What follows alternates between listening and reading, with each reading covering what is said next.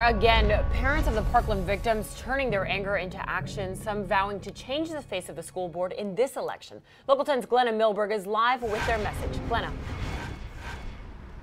Because of those parents turned candidates, Nicole, these school board races, 5 of them in Broward, they're down ballot races, usually pretty obscure, and now this one has national attention and people really keying in here at early voting on really how important and critical the decisions that a school board makes. So whether these parents win or lose, they have no doubt already been game changers.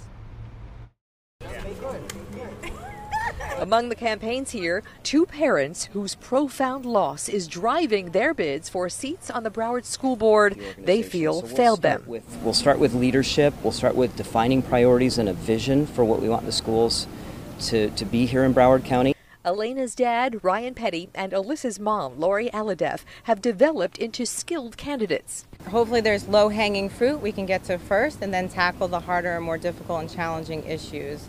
In the 5 school board races, 4 candidates have connections to Marjory Stoneman Douglas High. Because we were so laid back and comfortable and we're making changes now after the fact. When it hits home, you know, it very directly affects your outlook and how you move, how you look at policy in terms of school board. No doubt the parents have moved voters. They are the very reason Vanessa Camargo decided to become a U.S. citizen.